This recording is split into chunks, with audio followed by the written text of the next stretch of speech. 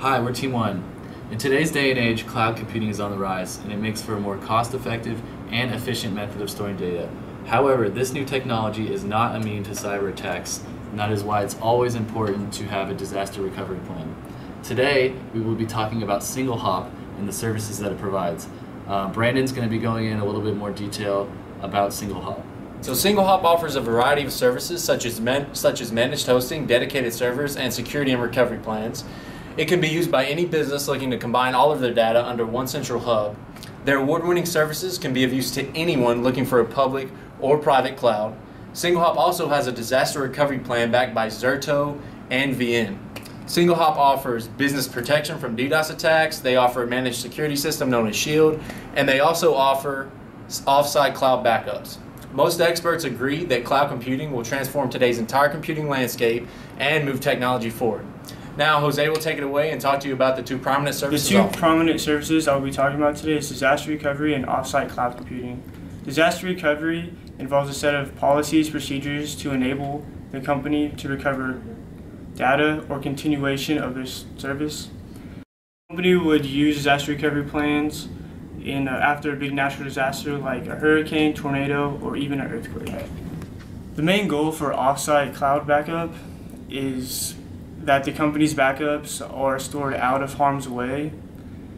The idea of creating redundant data in case of a loss due to a natural disaster, fire, theft, or even negligence is why off-site practices fulfills this purpose. So with that said, disaster recovery and off-site cloud backup should be implemented into every business plan, and Riley will tell you why. Alright, so I'm going to be talking about how the Single Hop technology works. So from a cloud standpoint, when it comes to cloud backups, Single Hop uses a third-party VM availability suite version 9. So this is a software that aids in the cloud backup process. So it provides 5 things. It provides high-speed recovery, data loss, verified reliability, leveraged data, and complete visibility, which allows companies to have access to their data 24/7. So from a disaster recovery standpoint, when it comes to technology, there's a staff analysis that goes into each business. So when the business wants to use Single Hop's disaster recovery services, they will do a full audit of their technologies and find out what solutions work best for them. When they're going to the next portion, they use a DART box, which is a data acquisition and recovery transfer box. This box has 6 terabyte hard drives in them, all encrypted, with a power supply in addition to a USB 3.0 slot. So the company, whether it being backup for data or whether it be backing up data for cloud recovery, they will do this in-house, and once they're completed with that, they will ship out this DART box to Single Hop, and Single Hop will then upload everything to the cloud. So that is a basic overview of how Single Hop works, and from here we will be going into the pros and cons of Single Hop's technologies. The pros of Single Hop. Single Hop provides full access to the highest level of data protection and redundancy. Single Hop was the VM Cloud and Service Platinum provider. Single Hop also partners with well-known companies by Cisco and Nimble for the hardware purposes. All this combined really provides strong, well-architectured foundation for the business. Single Hop has taken it upon themselves to really hone in and master the very principle of cloud-based disaster recovery.